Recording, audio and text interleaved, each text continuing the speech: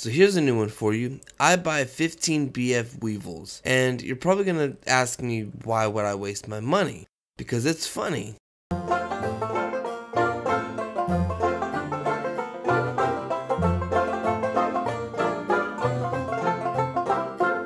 So I've been having this problem with English Dave calling me, as I'm sure everyone else has. I mean, he always seems to call at the worst possible moments. I mean, just go on YouTube and search up English Dave calling at the worst time and you see what you get.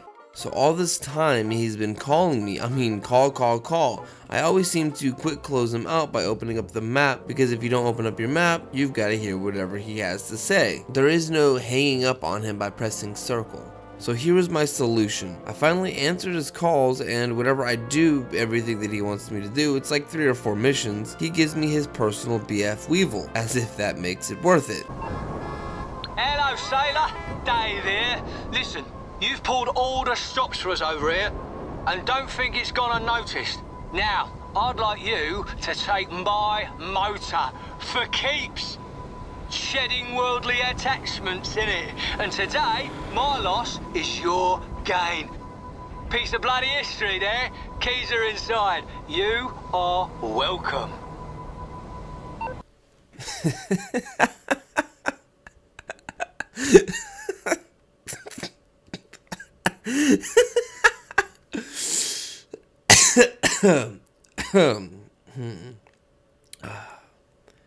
Does it make it worth it? No.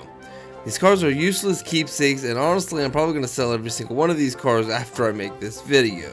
So sometime mid last year, me, my wife MJW, and its Blade 451 acquired the Criminal Mastermind Challenge, and that set me up over $15 million in my Maze Bank account. At the recording of this video, I currently had $35.5 million.